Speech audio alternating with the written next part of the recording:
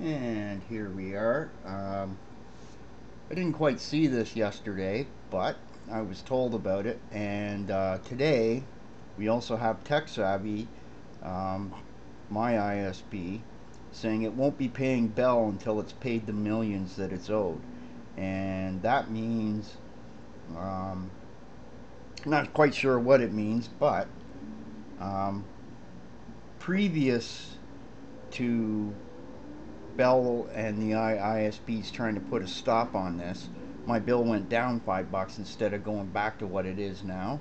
So hopefully next month's increase of $5 doesn't happen. Instead, we get a $5 reduction, which would be nice, wouldn't it? Anyway, let's have a look here. Um, yeah. Look at this, eh? And look at that. He's going right to the Prime Minister to overrule the CRTC on wholesale rates. What a shithead. This is a guy, and I'll say this, right near the end of a CRTC meeting.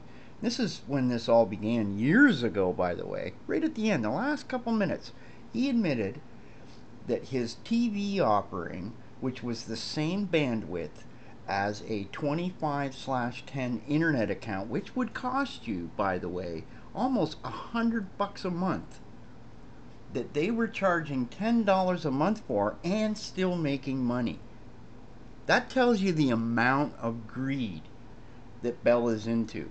He wants 6 gold toilets. He doesn't just want one gold toilet, he wants 6 of them. Okay? He doesn't want one yacht, he wants a fleet. You know?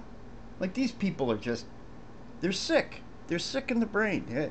I mean, what do you got to do? Do you got to have a bathtub full of money to swim in?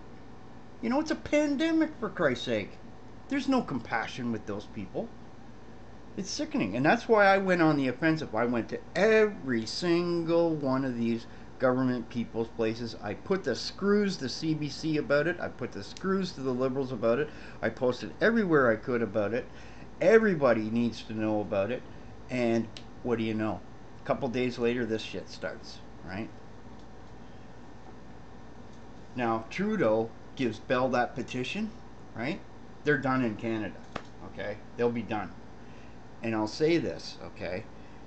It wouldn't be on a pro-liberal, pro-NDP government website if Trudeau was going to give Bell what they wanted. Let's put it that way.